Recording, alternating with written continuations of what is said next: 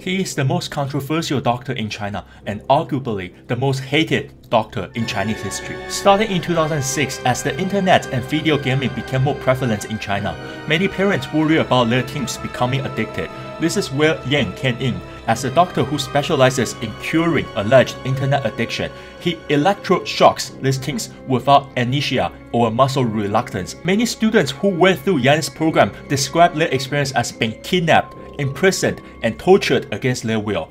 Many stories circulated on the internet in the following years describe even they survived the ordeal, they still suffer from emotional damage and had severe trust issues ever since. By 2009, the state-run China Central Television officially called out Yang for his abusive practices. His internet addiction center was officially closed by the government in 2017. Despite being highly controversial, Yang is still working as a deputy chief of a hospital. This is the Worst People, Part 22.